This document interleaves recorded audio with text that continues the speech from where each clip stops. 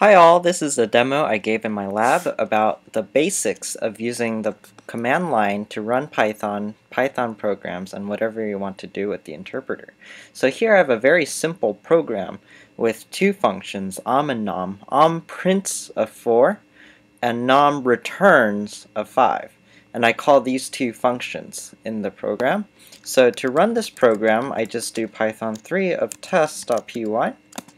And it'll run the program. And then the only thing that prints out is a 4 because we explicitly said to print the 4, but then 5 does not get printed out because we haven't done anything to the 5. The 5 is just floating around. And when you run the program on its own, floating values get lost. So then that's why you don't see a 5. They get lost. Now, on the other hand, if I want to run an interactive session after the program, meaning I want to, for instance, do stuff after the program runs. Program runs as before, but now the names are still bound to whatever my program has, so I can call freely or nom freely. Good. But this time, 4 and 5 get printed out into the interpreter. Why? Well, the 4 gets printed out for obvious reasons. You print out the 4, but the interpreter, you should understand, runs in a read eval print loop, REPL. So what that means is it'll read an expression, evaluate it, and if there's a value, print it out. So nom, this call expression, evaluates to 5. So then after evaluating, the 5 is floating around, the interpreter grabs it and prints it out. It's the same thing when you do 1 or 2 or 3, but except for none. If there's a floating none, the interpreter won't print it out. Good.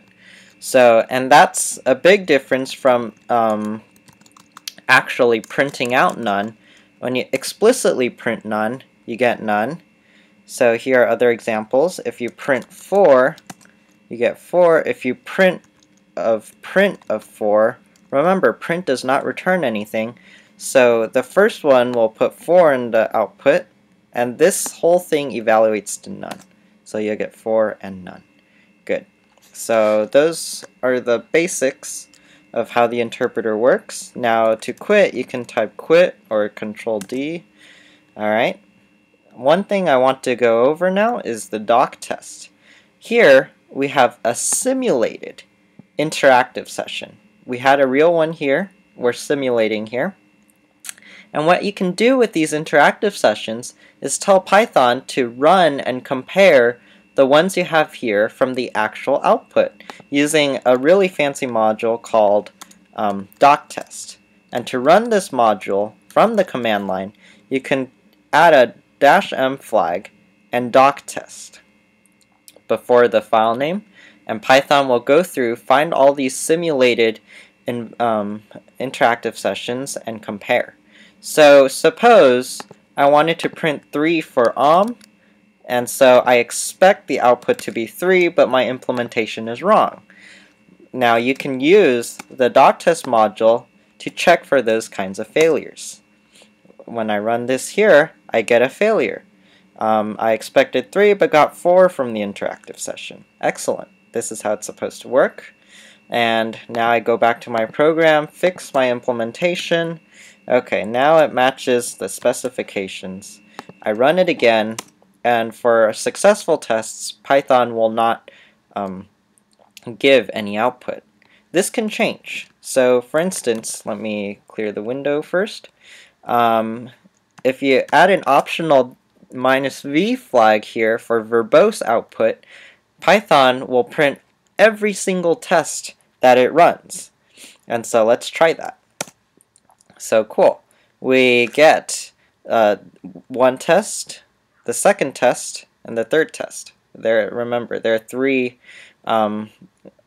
queries that we put into the interpreter. Not queries, code. Thank you. Good. So these are all the commands that we went over. And finally, you can just open the interactive session without running any programs by Python 3 itself. And then you can do some very basic stuff. Cool. So quick recap of the commands. Python 3 itself, Python 3-m doctest-v test.py for verbose output. Python 3-m doctest for regular output. It'll only show the failures. And then Python 3-i test.py, it runs the program and then opens up an interactive session with the program's variables. Finally, you have Python 3 test.py, which only runs the program. Excellent, thanks for listening.